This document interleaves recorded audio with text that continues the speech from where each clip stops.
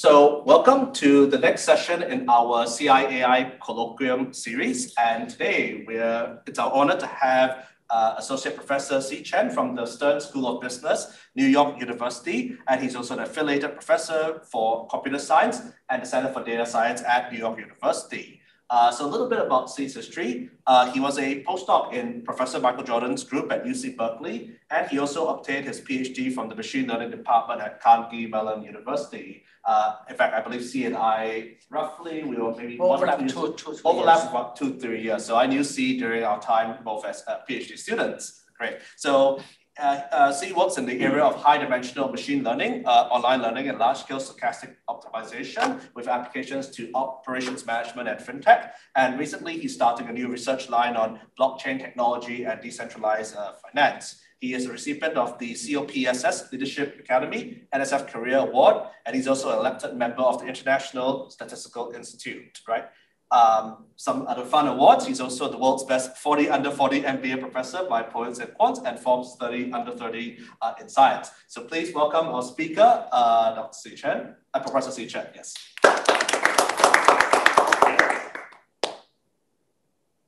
Okay. Okay. Thank you very much for the introduction. It's my great time to be here. It's a great honor to talk here, and it's my very first time being in Abu Dhabi. But actually, it's going to MBZUAI is pretty much like going back to home. It's all like Eric Shin he taught me machine learning class back in 2007 at that time. And we'll see witness the whole the growing of the machine learning sense. So I'm going to talk about something like two different topics. One is on digital privacy in personalized pricing, and the other is on some new research in Web3, depending on the time. And the first work is joint work with MIT Professor David Simchi-Levi and also another CMU alumni, Yining Wang. He's now professor at UT Dallas. So certainly pricing is the most important business kind of in e-commerce, from Amazon, Alibaba, Orbis, and Uber. They are all do a lot of pricing. But believe it or not, people do personalized pricing in all kinds of ways.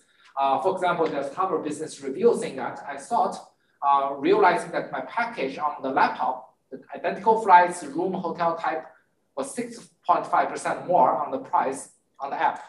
So it's kind of we usually call it price discrimination. And Uber indeed used personalized pricing to offer premium pricing to predict which users are willing to pay more to go to a certain location. I see many students here, if there's an app called Didi in China. For quite a bit of time, you use the Apple and Android phone. They charge you different prices. And if you think about this, you may think, okay, it's a bad thing, but actually the company can do it in a much more secretive way, which means that they give you different levels of coupon or discount. You can still charge you the same price, but different level of coupon to make the personalized pricing. So indeed, personalized data have been heavily evolving data-driven decision-making. And they are very sensitive, they are private. Examples include age, gender, purchase history, and more serious one, medical history, credit information, all the private information. So as this is going on, the privacy breaches of personalized data indeed have very serious ethical and legal consequences. And Microsoft, Google, Apple, US Census Bureau, all devote now a huge amount of money and efforts into how to address the privacy issue in terms of their business. So today I'm going to zoom in a very particular pricing problem with just call it dynamic pricing, which means is that we're trying to address two questions in today's talk. The first one is how to incorporate personalized data into dynamic pricing with the objective of maximize the revenue and profit. And second is how to avoid leaking private personalized data of the users. The first one, we're using some online bandits learning a framework, but we'll twist it for the privacy concern. And second, we're using something called differential privacy. And the goal of today's talk is to show you a new method for private preserving personalized dynamic pricing. Okay. So please tell me if you have any questions. Okay. So let's take a look at the very basic setting of dynamic pricing.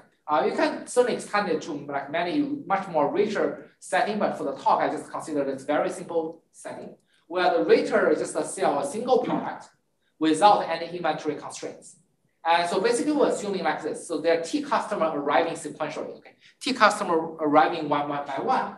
And if you are the retailer or like e-commerce platform, for each arriving customer, you first observe this XT, which is the contextual vector of the arriving customer. For example, like the personal information, person history, their social network is all condensed in this what we call contextual vector. Needless to say, this contextual vector should be like sensitive information. And the retailer sees this vector of the customer. The next step is that retailer needs to make a price decision, we call it PT. And then the customer will see the price PT and they will realize the demand called YT. Okay, according to some demand model we'll show in the next slide. But you can see the simplest way is YT is just whether you buy it or not buy it. This can be a logistical regression function in terms of XT and PT. Right? Or it can represent how many quantities you're going to buy. If you're going to buy a lot, then YT can be a linear model. So basically the idea is as follows. The customer arrives with the sensitive information X1. The retailer decides the price P1. And the outcome is Y1. You customer buy it or not. And then the next customer comes in with X2. And the retailer will just incorporate what he have learned from before and give a new price like P2 and observe the purchase outcome Y2, so on and so forth. Okay? So it's just a very simple process. Any questions for this? I have a question. Yeah. Is it necessary that it's sequential, or does it matter like which time it arrives? Because we're just assuming a homo. We're just assuming like the customers arrives one by one. Of course, you can say that a bunch of customers arrive at the same time, but you can always, like make sure the time grid is fine enough so that you just. So there's XT can be arbitrary. We do not assume XT are IID. They can be anniversary. So they can be any contextual vector. So it doesn't matter. Okay. So we're just assuming a very simple generalized linear demand model. You can inject whatever neural network model you want. So we're basically assuming like YT is your purchase selected decision based on PT and XT is just a function of F. And phi is a feature mapping to map the price and also contextual information into a single feature. And theta star is the underlying true model parameter. Okay, so it's a very general framework, but we assume it's a generalized linear model for the theoretical development. Okay, so phi t is a feature map of price and contextual. And theta star is the true parameter is unknown. And then the question that first I'll tell you like how to address this problem without any privacy concern, and then we'll move to the world of the pricing. Okay. So without any privacy concern, people consider this learning while doing framework. They just learn the model of true parameters, theta star, while they are trying to offer you the optimized price. Okay. The idea is very simple. So at time t from 1 to t, the retailer always maintain an estimate of the theta star at time t. You can by maximal likelihood estimate, or you train whatever machine learning model, you get an estimate. But what is interesting that now the next customer comes in with the XT, you need to offer a price. Okay? So surprisingly, people show that if you're trying to say the price P, just the times the current, your belief of current demand function. So this is the price, this is the demand, right? So their product is kind of the revenue. For example, this is the price, this is how many quantities you're going to buy. So together it's kind of the profit you make, or the revenue you make. And if you only optimize this two, you will not be able to work. This method will not work because your theta hat is not the true theta star. This theta hat is your estimate, and your that estimate can be very inaccurate. So a very fundamental thing, like in all the online learning, bandits, reinforcement learning, is the beauty is the second term. Is that you need to add one term, which is phi, and a gamma transpose, the gamma inverse, which is covariance matrix. We'll talk about a little bit later. But basically, you need to add one term. So which means that this is the current estimate of the demand. But the current estimate may be inaccurate. So we want to make a little bit adjustment. And our adjustment is called optimism in face of uncertainty, which means that you add like a little bit buffer. And you add towards the optimistic way. In the sense that, this is your current estimate, this is more like confidence band. But you add in the upper part, which means you're more optimistic about the outcome of the demand. and you're trying to find the price which maximizes this guy. And of course, you think like this phi, just I want to mention this optimization in the phi feature vector is also dependent on your price p. Okay, and you offer this price and you observe whether the customer buy it or not by the YT, and you update your model parameter by whatever machine learning algorithm you like. Okay, so this is the algorithm. I will skip the related literature due to time constraint. Now we're mainly focused on the privacy concern. So the customer profile XT contains a lot of like sensitive information. First of all, the customer purchase decision is very sensitive, because if you know like whether customer purchased a certain drug, you pretty much know what kind of disease he or she will have. And second, the XT, the feature vector is a private information as we mentioned. So give you a little bit background, like even the selling platform, like say Alibaba or Amazon, they do not release any XT and YT. There are people at adversary, like a bad guy, still have the way to infer the sensitive data from the posted price. Sounds a little bit magic. If I don't release XT and YT by the company, how they can infer this price, okay? How they can infer sensitive data? I'll give you like two very basic illustrations. The first is that how, if you are an adversary, how do you design a mechanism trying to infer their purchase decision YT? So, like from the previous algorithm, you can show that if the people see you give a price, people buy it. You give a second price, people buy it. You give another price, people buy it. So what you should do? You should increase the price. So you should charge more. So then, the idea is very simple. You can inject the order and another order, inject the two orders. Before and after the order you are really interested. For example, this is a very big important person, some government officials, you really want to understand this. So you just put two orders, before and after. And then it's very interesting, like if you see the price increase a lot, you probably understand, okay, like just a lot, like the probably is more likely the person of interest just to make the purchase. And so of course, it's just to increase your belief or likelihood. But this gives you an idea, how this become possible. And then you think a little bit more harder question. How do you infer like personal information XT? That's a feature vector. So for example, like the most fundamental assumption that, the algorithm will offer similar prices if they see similar XT. Two customers, your profile are very close. They're all like male and between 25, 35 years old. They're all like, for example, have similar purchasing behavior. The agent will, the platform will offer you a similar price.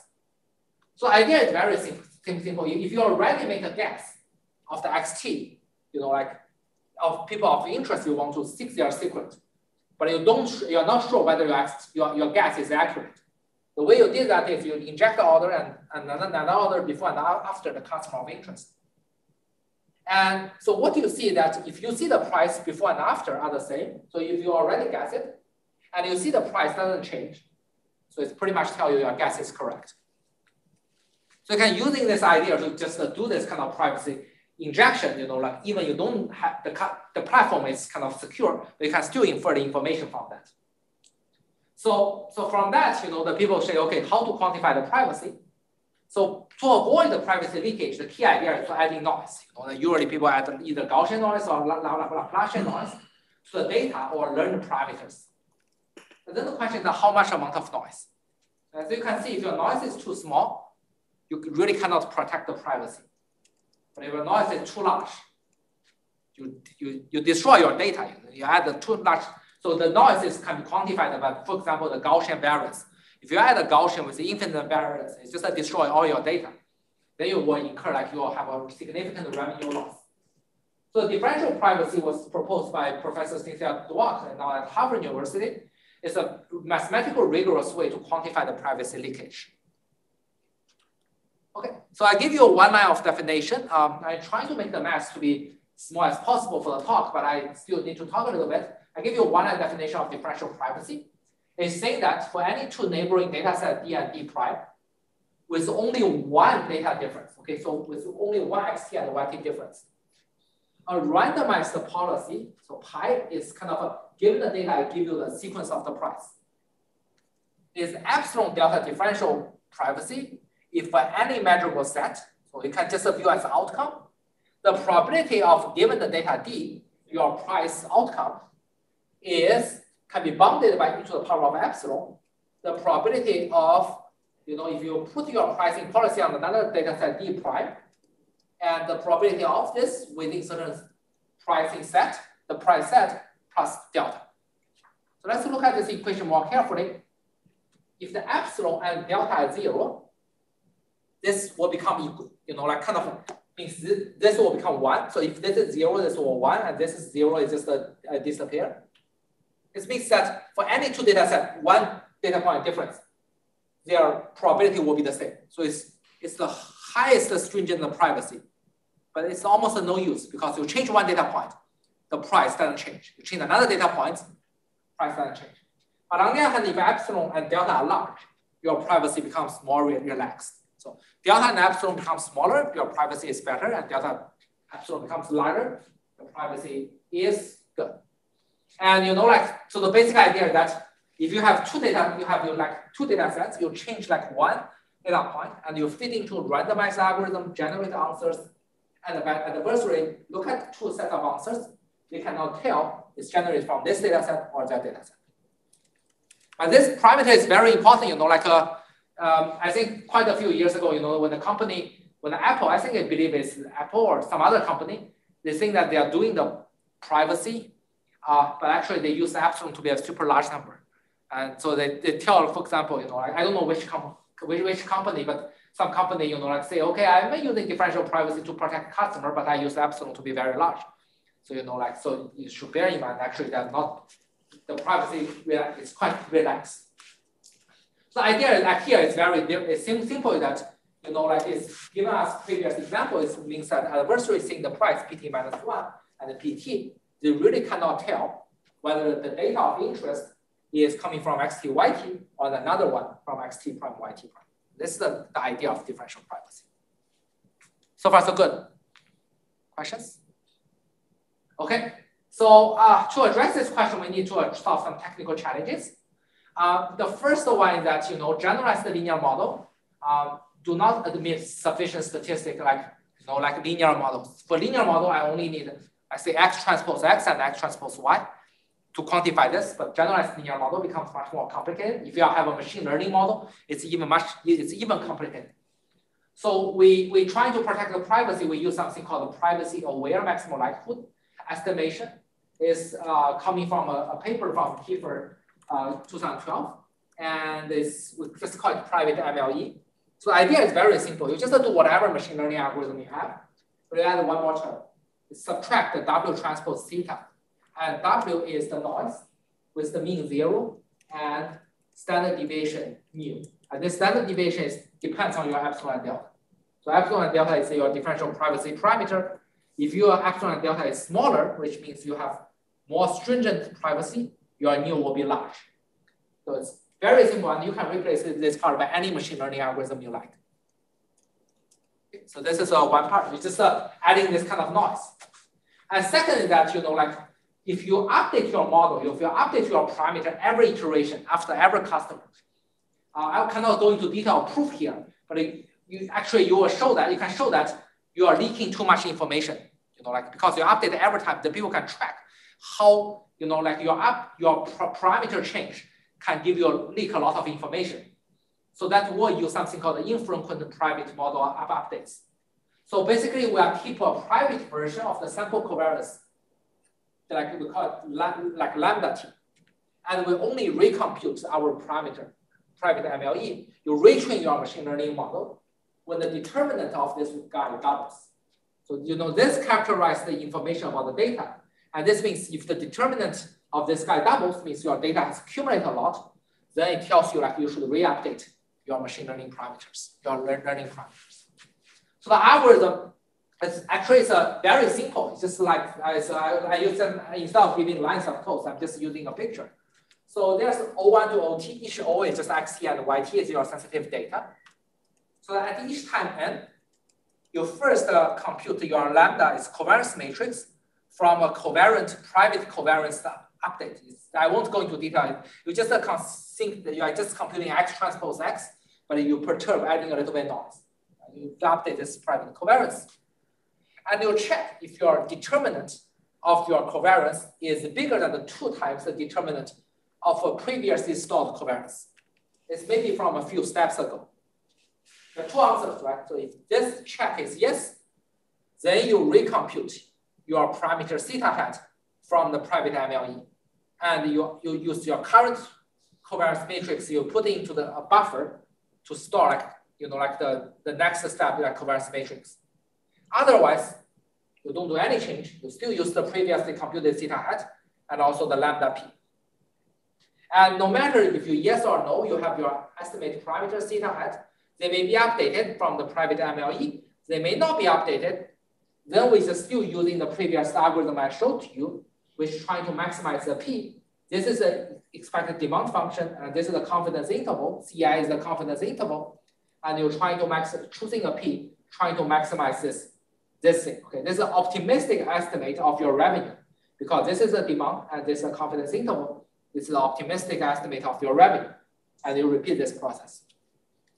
Very simple algorithm. You can implement like in maybe like 2 lines of 10 lines of code for the skeleton, but of course you need to inject your fancy machine learning algorithm for the private MLE.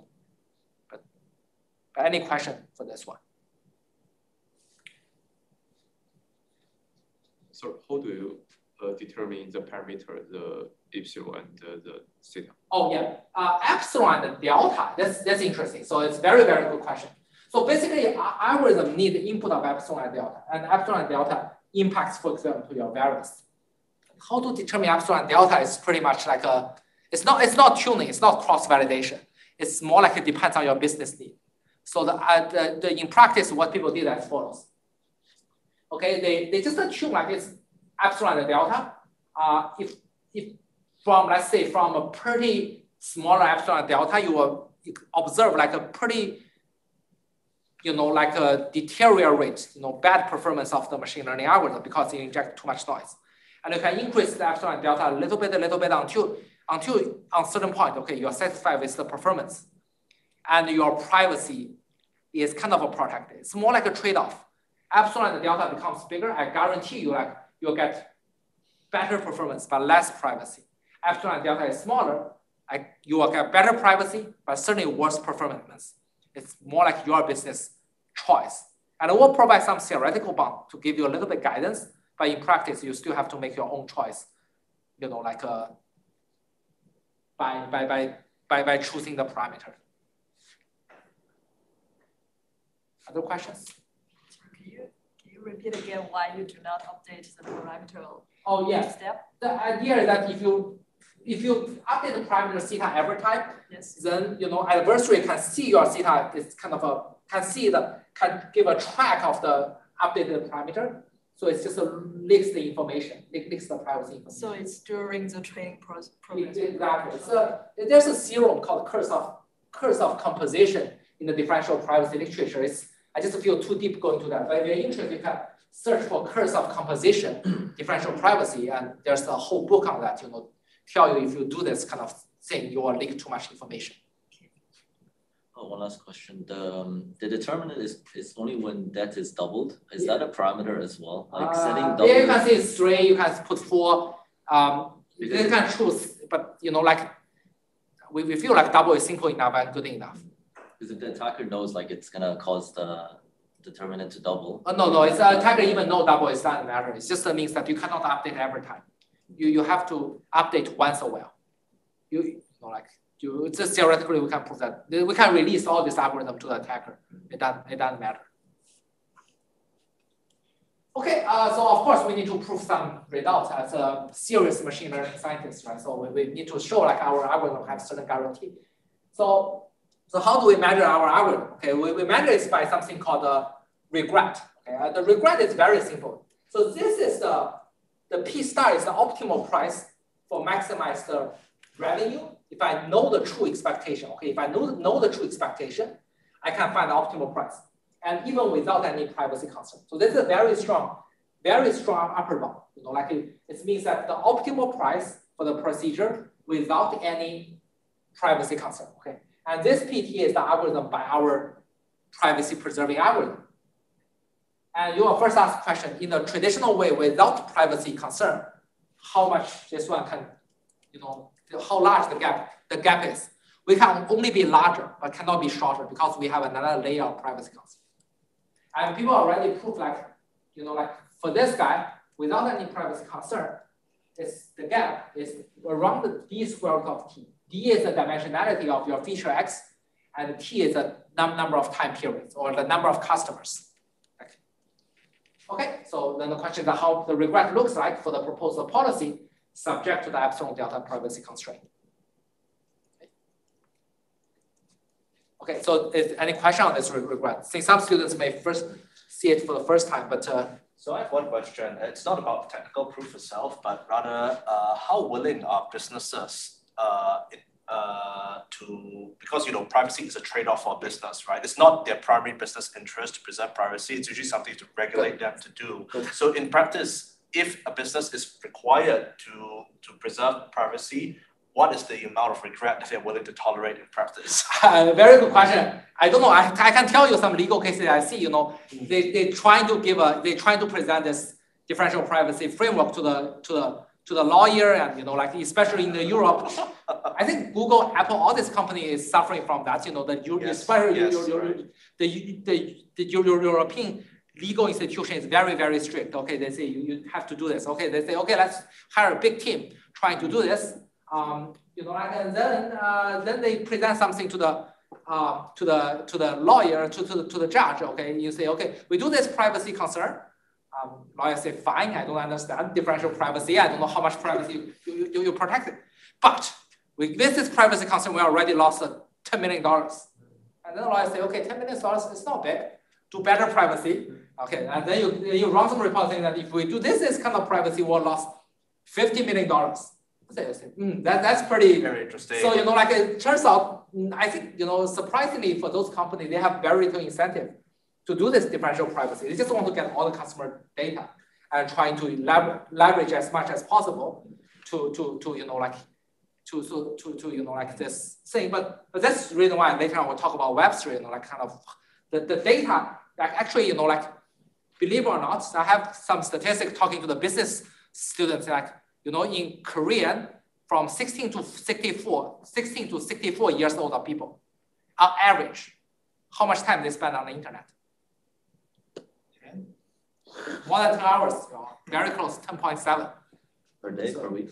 Per day, you are on the internet, from 16 to 64 years old. You believe most of them are not programming, are not reading papers, not writing papers. That's all you guys doing here.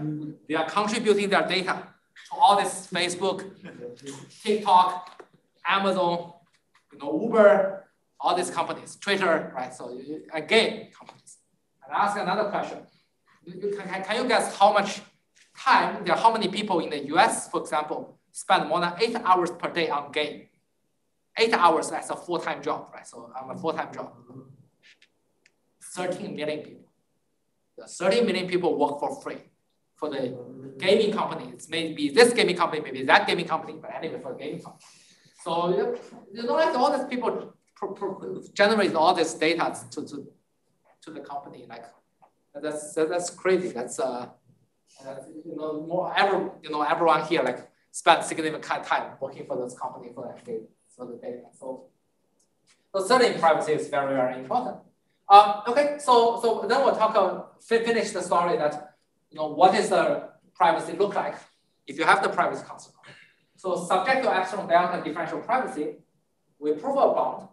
It may not be, we don't know whether it's tight or not, but it's showing the correct phenomenon is 1 epsilon d cube t log 5 log term. Just ignore this. Okay. So if you compare these two terms, okay, interesting that d part is not sharp. Okay, this is d squared. If you put in the square root, but this d cube is not sharp.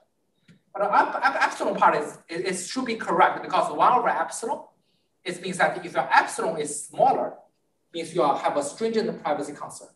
You are suffering a more revenue loss, more regret.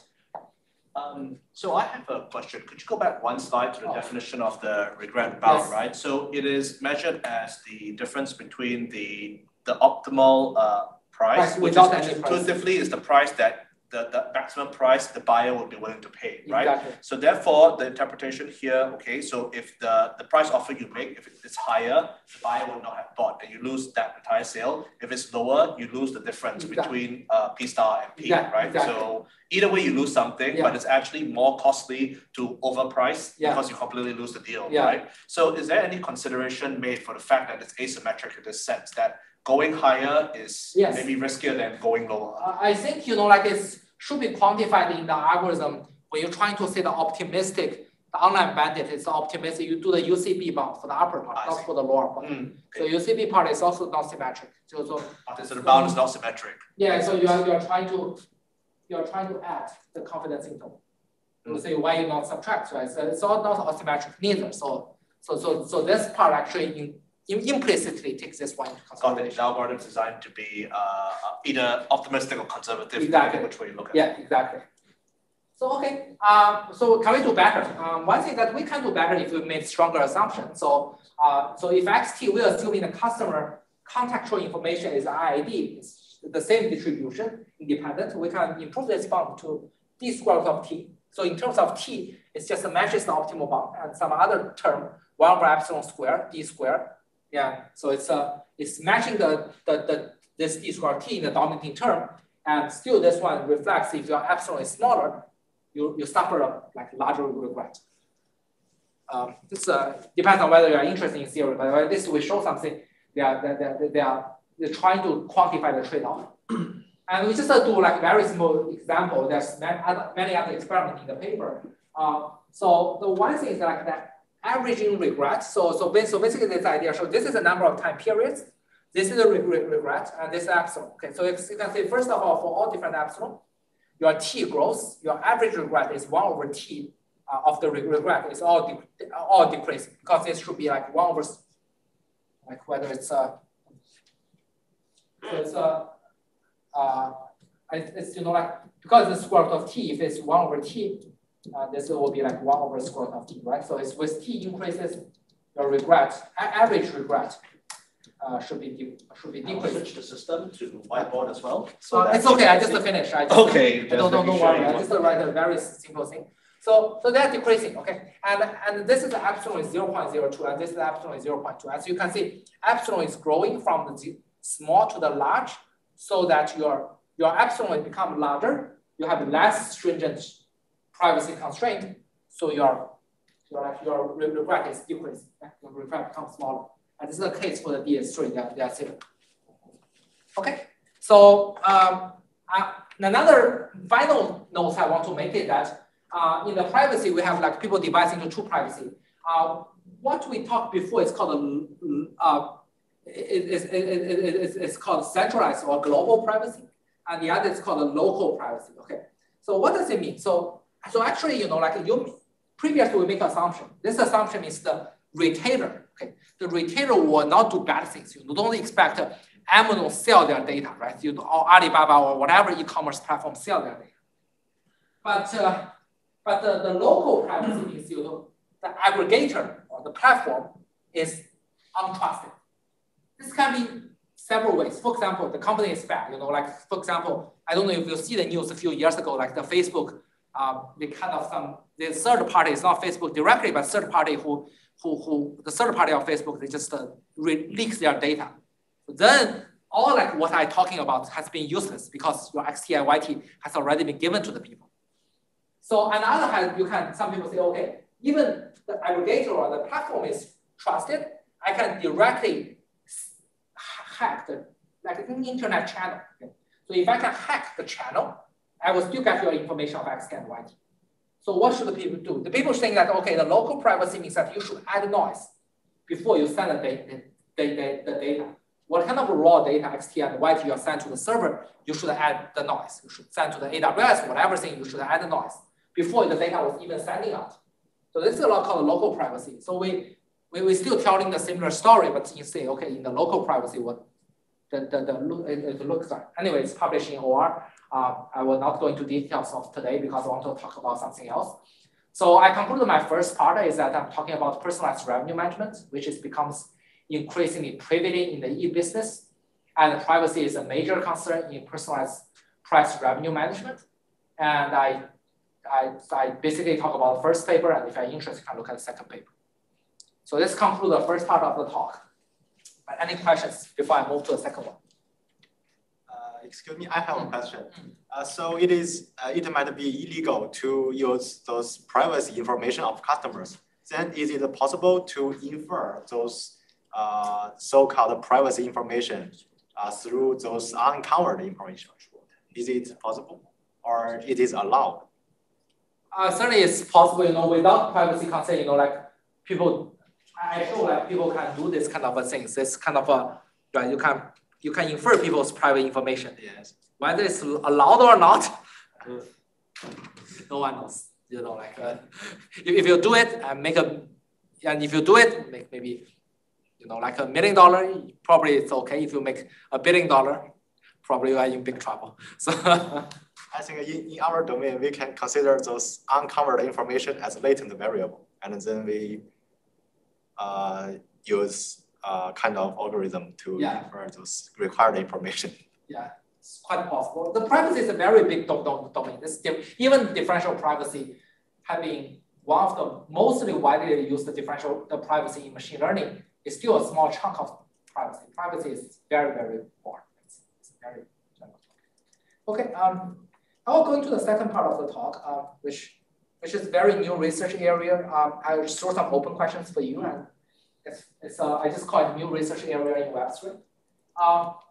So what is Web3? Okay, so I try to make sure that even you don't understand blockchain, it's your first time to hear about Bitcoin, you still can understand the talk and try to make this happen. So basically, blockchain is the internet powered by blockchain technology, owned by builders and users, and it's always mostly it's equipped with tokens and cryptocurrency. Okay? And essentially, blockchain is a distributed database. It's nothing. It's just a distributed database. It's consensus lab, which means that if you update the database, you need other people to jointly approve your change, and your change will be communicated with all the parties in the database. It's permissionless. There's no centralized node in the database, and it's immutable. Once you change the database, you cannot say, I get it back. There's no rollback operation in this blockchain. So it's nothing. It's just a distributed database. And but why Web3 is so amazing is that first of all, it has a great power in terms of create economy. There's many ways, like create economy. Token itself is a way to create the economy, but in general, you can think about, we talk about you're all working for the data company, but data company never reward you. So, some people think that, okay, let's build a new web browser. They will ask you whether you are willing to watch the ads, and whether, you are allowed to keep your cookie. If you say allowed, and they will see the number of cookies they detected per day, and they will see how much business value, advertisement value of this cookie, and they will reward you the money. Right? So it sounds a much more reasonable thing. You're playing the game, and your contribution to the game should get rewarded. So like Roblox, I don't know if anyone used that. Like Roblox is the pioneer. They designed a token, but the thing at that time, there's no cryptocurrency, there's no blockchain. So their token can only be used by themselves. This cannot be traded, but now the things can be traded. Second power of blockchain that they are building, trying to build community. Of course, you see the NFT, this kind of things, no matter the Ponzi or not, they are building a community among a young generation of people. I can go on and on into the blockchain. I taught 2-day workshop on the blockchain. I'm writing a book on that, on the Web3 and how it will impact our economy. Next week, I go into the GTEx talking about decentralized finance to the institutional banker. But today I'm going to talk a little bit about decentralized finance to you and talk a little bit about my research. So decentralized finance is an emerging financial technology based on the blockchain, on distributed ledger. It's only one sentence. But what it really does. Okay, so I tell you the most basic thing, how do you trade? How many people trade stocks? Here, before. No one really buys stock? Okay, I will write to study very hard, right? So actually, you buy the stock. You think you buy the stock at, say, Apple at $100. Actually, it's not the case. The stock really works in this way. There is something called the ask side, which means the sell side, and the bid side, which means the buy side. You put your order, which means how much money you are willing to sell, and this is how much money you are willing to buy. You put your orders here. If you say, okay, I want to really buy a huge amount of like 1,000 Apple stocks right now, you have to go this side, okay? You have to eat. It's more like you eat the orders. You eat from here to here, and then you eat from here to here. So your price, for example, this is $100, but if you want by 1 million share of Apple stock, you eat this one, you eat this one, you eat this one, your final realized price for buying this may be 102.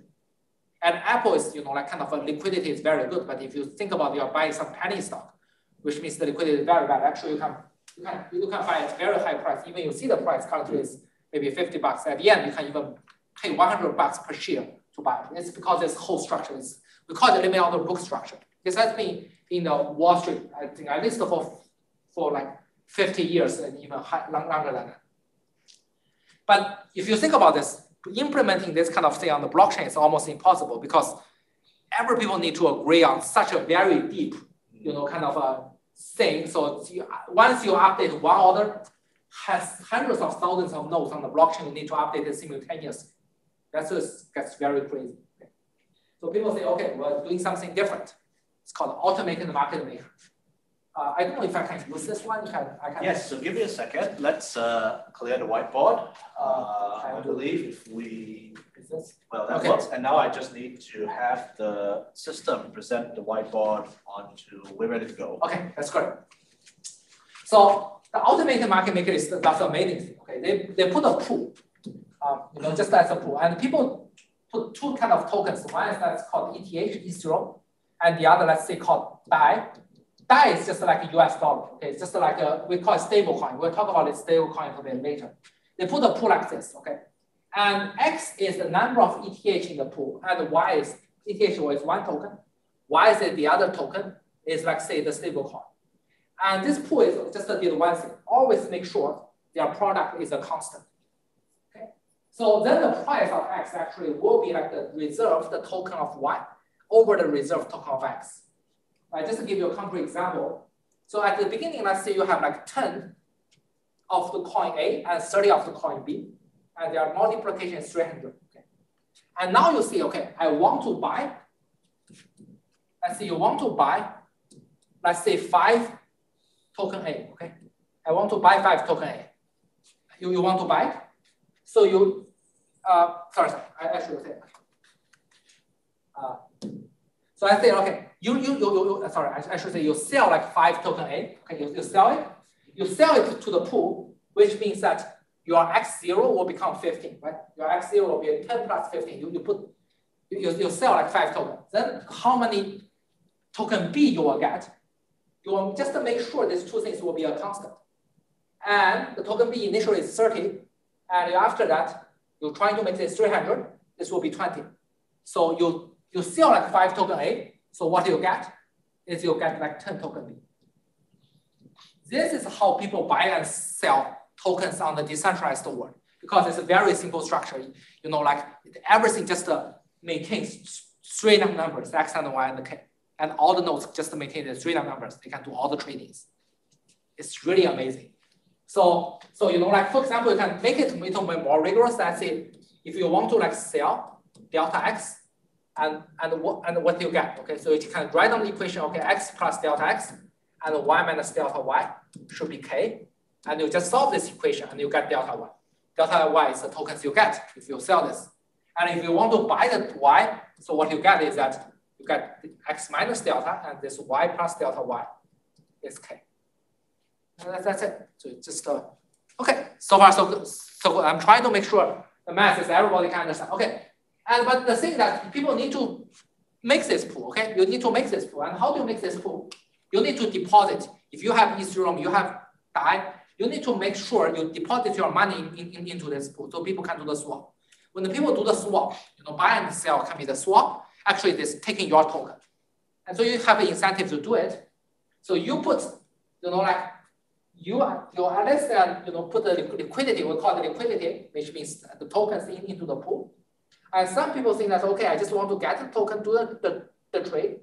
And so what they get is that because you put it, you have the incentive to put it.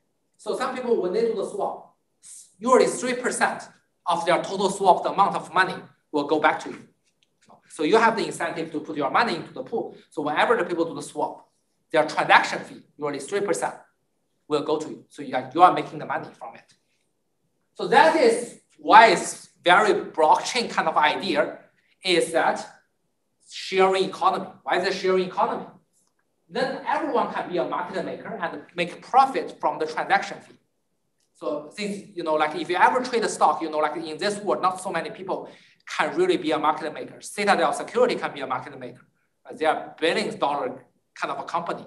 You cannot make money from the transaction fee. Okay. But now with AMM or this decentralized world, you can make the transaction fee.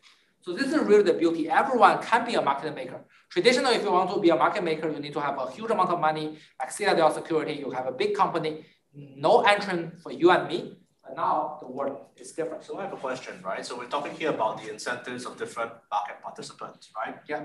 Obviously, what's new here is that market maker, that's traditionally the stock exchange, is the one getting fees for every transaction. So now people can get fees, but then there is still, of course, the traditional incentive to trade, to speculate on prices moving up and down, right? Exactly. So I'm just curious, like how is there a concept of like a derivative contract or something that speculates on a future price? Like how is that handled under the smart contract? Oh yeah. So first of all, you can buy it, right? So if you believe ETH, and this is just like a US dollar, if you believe ETH price will go up, so you can swap your US dollar to ETH. And if you believe ETH will go down, you'll sell your ETH and go into US dollar.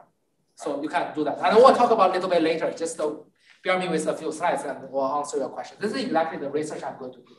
So the Uniswap actually is the biggest swap on this one. It's only a peer like in 2020. Now it's like it's a few $1 billion. I think maybe $10 billion companies. Only 2 years. That's and surprisingly, I know the Uniswap founder actually. He's a kind of a mechanical engineer person. He has no programming skills. He just learned the programming, write it. He never this thing become big, and it's just crazy. Okay, so you can see now I think I swap like 30 ETH, and that is the US dollar. So you do the swap, and so it's just a very simple, like screen. So you just do it, and you select and you can contribute the money. So you can add the liquidity into ETH and DAI, and you want, as 3%, sorry, 0.3% of fee will give to you whenever the people make the swap, and you will deposit it into it. But actually, it's slightly more complicated. I haven't told you that. This is called the Uniswap. Is providing another feature that instead of like saying whenever the people swap, you can get the money. You can determine a price range. I can say, okay, I see when the ETH price is between $726 and $2,900. I can say, okay, I only want to get I only want to deposit my money and earn the transaction fee when the swap price is between this range. So this is called concentrated liquidity. You make a more like an accurate prediction of price. So you get higher kind of transaction fee. Yeah, because many people have their money in the pool. Traditionally, it's uniform, but you can make the prediction of the price, and then you get more fees from that. So you're saying there's an incentive for the market to behave in an orderly fashion. And at least I'm not so familiar with the traditional finance concept, but there's a concept of an orderly market where the stock exchange prevents you from posting too high or too low prices, right? So this is supposed to encourage orderly behavior in the market. Yeah, exactly. It's more like making you sure, like you can predict a very accurate price so that you will get like the transaction. Whenever the transaction happen in this range, you will get transaction fee. Well, outside of that, you won't get any. Right, and basically it's to encourage you to not post stupidly high or stupidly low prices. Exactly. Okay, so this is called concentrated liquidity. I'm not going to that. So for example, liquidity provider, traditionally, they can put $50 of USDC in another stable coin and $50 of ETH from B2 into the customer range. But now they can allocate this into like this kind of range. And then, and maybe another $500 into a different range. They can be very, you can have to complicate things on that. So this is a paper, if you're interested, you can look at this. But actually the students, he is very amazing. Actually, I worked with him at 2020, like this DeFi appears. He said, okay, professor, I just want to do some business by myself. And he borrowed like $50 million, create a fund to trading on AMM, and he earned like $10 million, even higher than that. And he said, okay, I'm back to doing some research. And this paper is tell you about, I won't go into details of that, but it's actually going back to Qirong's question. The problem that you put your money into it, the liquidity provider, you can think about, you earn the transaction fee, but do you have any risk? You have one risk. If you are like a JP Morgan or a big company, your problem is that you put your money into it, you earn transaction fee, that's great. But if the ETH price drops significantly, as a liquidity provider, you cannot make you put it into it, you want to earn the transaction fee. So you cannot get out of the pool. You have to keep your money inside the pool. It's like a treasury, it's like a box. You have to put your money in. But if you see this year ETH price jumps from like $6,000 to $2,000, you have to bear your loss. This is what you already call it impermanent loss in the finance. So the thing that what we did is that we helped the people say, okay, you can create a kind of option strategy to hedge against the risk, like your ETH just the price drops down. So this is on the Uniswap V3, for example, this is Bitcoin. This is the price of Bitcoin versus the US dollar. And this is your profit and loss. If you put your money in the liquidity pool, we can draw like a picture like this. And we'll design like a portfolio of options actually using machine learning to have another way. And when we combine them together, so you see that it's very small, it's only 0.05%. So you see like we still cannot hedge against everything. It's a real data, but we can hedge significantly. So which means that you put your money in it, this scale is very small, it's only 0.05. That's a different scale, this is 600, like this is but this is only 0.05. It's almost a hedge. So which means that, if you are a big banker, you put your money in it, you are not exposure to the risk, the market risk. You only earn the transaction. So if you are spectacular, if you are saying, I only want to make a big money, this strategy is not for you. But for some people, just say, I want to buy some Bitcoin and ETH. I just want to put there. I just want to make a little bit transaction fee. But actually, if your money is large enough, the transaction fee is pretty significant. So just trying to understand what I'm saying. So this is actually you're basically putting into orders into the system, right? Yeah. Just trying to understand. So the smart contract is basically the program that's running the market, right? Yeah. Then how technically what is an order on this, right? How is that actually interact with the blockchain itself? This is just something I've been curious about. Oh yeah, this is just we can run this. This AMM is just around the blockchain because the swap you can the people in because the story is that because the blockchain cannot maintain this limit of the structure, so the other people using blockchain to the decentralized finance using this way. Okay, so everyone's order is in the form of this blockchain. Exactly. Every liquidity pool is in the. So actually, if you say you want to deposit in the money, like say 100 ETH in the pool, this equation will help you convert some ETH into DAI to make sure that their product will be a constant, and then you contribute to the liquidity. When people make the swap, you earn the transaction. Yeah, but you are putting your money there. You are exposed to the risk. If your ETH price it just drops significantly. Then what's the mechanism for someone to so you're making transaction fees in return for providing liquidity, right? And then how do people get out, and what are the penalties for like getting out? Can you reverse this in any sense? You can get your money out. You can get your money out, right? Okay. And your money out, you'll be you can say, okay, you put the money in the ETH and DAI.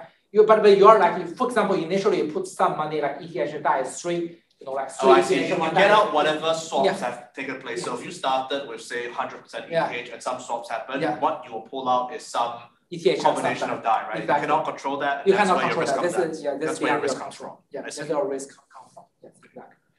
Okay, finally, I only have 5 minutes, but I want to tell you like one thing is really, really interesting. Just very quickly, a few slides. We talk about this DAI as one of the stablecoin. What is stablecoin? Stablecoin is something packed to the US dollar. So one cryptocurrency exactly matched like US dollar. How much stablecoin in the circulation?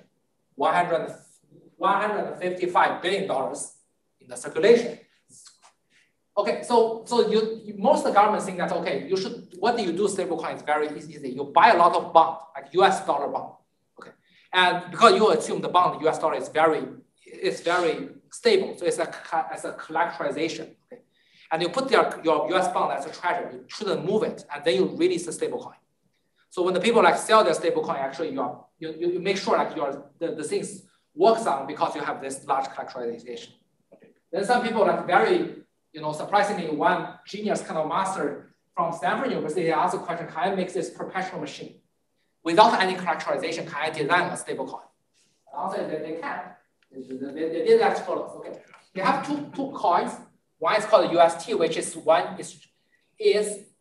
is pegged to the US dollar, and the other is called Terra or Luna. It's a different coin. So what they did is very interesting. Okay, it's very simple. I just tell you one side, and you can imagine the other side. So USD should be like $1, and Terra is the coin. They can just control it. It can be whatever price they can, they can put the supply of the Terra and trade on the market. So let's assuming the US dollar, this is UST. UST is like below $1. Let's say $0.9. Okay, it's called DPEG. People don't like that because it's no longer stable. So what they did is that now you can sell $0.9. This one UST, sell this one UST dollar to the system, and system will destroy this token, but they will reward you worth like $1 worth of Terra coin. But people will do that, right? So it's an arbitrage. You make this and you earn the $0.1. So, but eventually this will go up because if you give back this one token to the system will destroy it. You are called burn it. When you burn it, your supply will be smaller. The money is about supply and demand. Smaller is smaller. So this guy will gradually go into $1. Very genius system. Go. I have a question. So how does the system know the price of UST? Like, do you use an oracle, or is there a way for? There is an oracle, but you also can just look at their price on the Binance or. So you have to trust like a third party to tell you. Yeah, exactly. But they use some oracles as well. I think they use some oracles as well. Okay.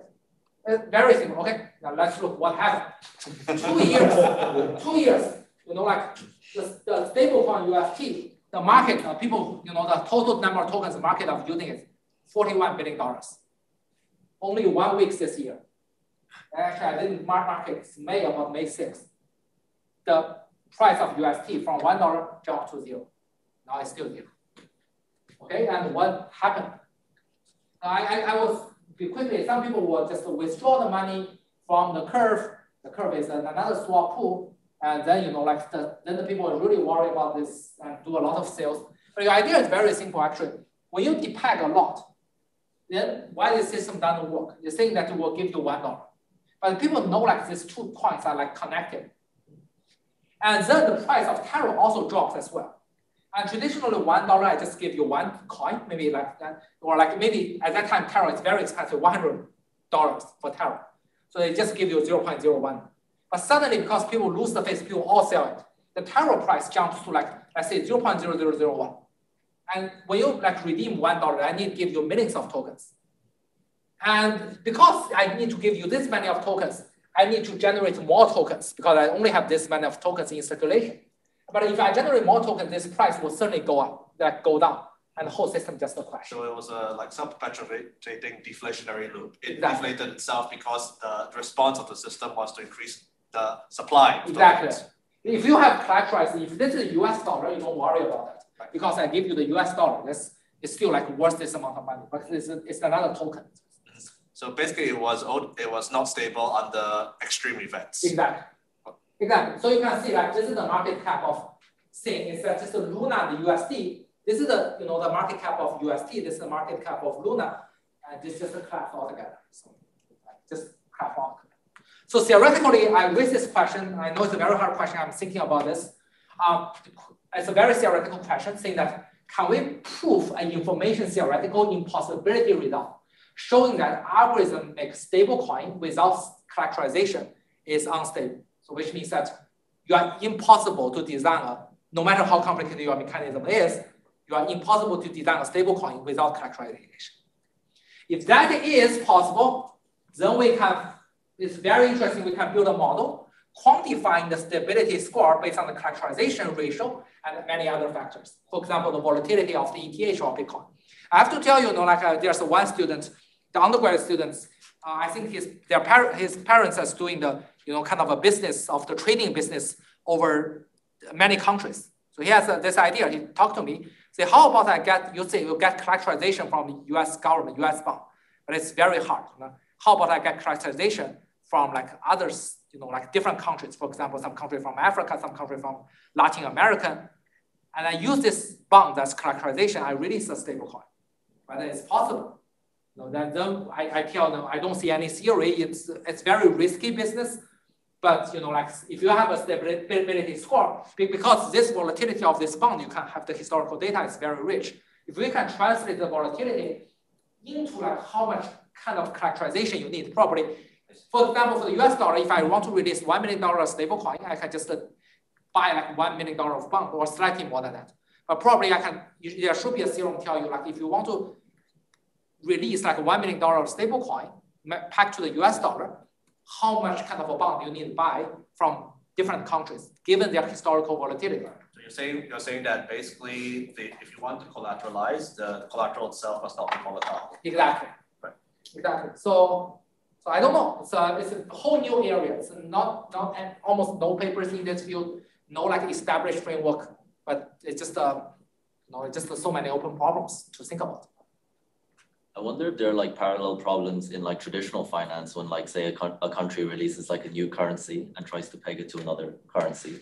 I wonder if there's like research over there that could be. I don't see anything. Yeah, to be honest, I don't see anything. Good question. Seems like on the other hand, I have to confess, I'm not a finance professor, so maybe there's some literature I'm missing, but I don't see. So. Okay, so I think time is up. I'm finished right on time. I hope you enjoy it. Okay, great. All right, and now Philip, do we still actually have a few minutes left to go, or do we need to end on time? No, you're welcome to ask questions. Great. Well, then, as is tradition, let's open up a few minutes for anyone to ask questions on either part of Xi Chen's talk, be it the the digital privacy part or the part about Web3 and blockchain. And I think with that, Philip, do you know if anyone on the remote attendee list is asking questions? No, there are no questions on the chat and nobody's raised their hand. Okay, so no questions for our remote attendees. Any questions from the folks in the room? So I have no idea about the Web3 and the blockchain, but I want to know that its practical meaning. That's, for example, US dollars are connected with the oils. They are trusting each other. But for this, I just see that money goes back, money goes in, but I didn't see any practical meanings. The practical means that just thinking about you are in, like you are in a country, no means that you can get US dollar. US dollar in most of the countries, like in Africa or in many countries, you are no way to get US dollar. I think, I'm not sure, it's my first time in the UAE, but, we have been living in, like, say, US for so long. I've been living in US for 16 years. Initially, I don't think, I look at this first time, also wondering why it's useful. If you talk to some people, like, for example, in the pandemic, the people in the US, they told me that for some countries, when they want to get their money, send their money to their home, 30% of charge, 30%, even higher than that. So in most of the country, it's accessible, and you're not accessible to the US dollar. So for that country, the adoption of the cryptocurrency maybe is I don't know about regulation perspective, but it's high because like many countries, many places, the financial development is not as like a. So I have a question, say, and this is about the kind of the long-term like interaction between machine learning and Web3, right? So the impression I'm getting right now from your lecture, but also my general understanding of Web3 is that a lot of the economic principles, as it were, for example, in classical finance, we have hundreds of years of economic research, and the models exist, and because of the models, We understand what the predictive problems are, and this is where machine learning, especially in the first part of your talk, you said at the end of the day, you're trying to predict a price, but your feature map can be arbitrarily complicated. It can be this gigantic deep learning model if you want it, right? And this is how ML starts to plug it into like domain-specific problems, whether that's in finance or the natural sciences, any field you can name, right? So I'm wondering, at what point do you see this plug-in opportunity in Web3, right? I feel that maybe there must be some level of economic modeling, the fundamental models and principles must be derived first before the predictive problems kind of happen. Exactly. But when do you forecast this to happen? I think it will happen not at all at once. It's gradually. First of all, Michael Jordan has done amazing research in connecting machine learning and economics. I think some of the part of this research will have a big impact especially in the blockchain world in the future. But there are indeed a lot of like machine learning problems. I bet I don't see any paper. I'm working with some machine learning scientists on this, but I bet there are hundreds of machine learning scientists in all like crypto fund trading firm asking this question. Yes. When you put the liquidity pool, you selected these two things. What should be the right range? If your range can be very accurate and the big swap, for example, happens along, like for example, you make this to be $700 and $702, and there's a big swap just inside this range, then you get most of the transaction fees. And this can make you that. So accurately making a prediction of a range is become very valuable. But traditionally, like making a range, that sounds very interesting to like stock trading. You want to get a price and you say, okay, you buy or not buy. But here you directly predict a range and trying to, okay, you just predict, like there will be like a, kind of a model transaction will be happening in a certain range. That can make you a huge amount of money. So like the trading logic or like that, we usually in finance we're trying to say we find alpha. But alpha in the crypto world is very different from traditional market. So some company like Tower Research and a few others, when they catch this earlier on, like in 2020, they make billions of dollars directly from that. Right. So you say algorithmic trading is one application where ML has been used in the traditional finance world, and there's still opportunities within. Very a lot of new opportunity. And also, for example, traditional people using the machine learning for money laundering, but money is not happen that frequently but this will be different. So you think about this, I always, like you think about this amazing thing as in 2008, at that time, the Lehman Brothers bankrupted. There's a financial crisis. There's all the finance and economics professors writing paper trying to explain why it happened. But there's all like conjectures. They're all building model based on their mind because they never know the transaction between Lehman Brothers and Fed and JP Morgan and BlackRock, Waterbridge, Citibank, so on and so forth. It's a chain. It's usually we call it financial contingent. Yes. But now the blockchain, the amazing thing is the every transaction you make is online. I see. When you do the swap, your information recorded, and it's no one can hide it. It's immutable. It's on chain forever. So you know it's like a perfect information. Exactly. So it's asking you, can you do all the traditional finance with the 100% of transparent of the money flow? Totally new problem. No one knows how to do that. All right. We have time for maybe one more question. Anyone would like to ask?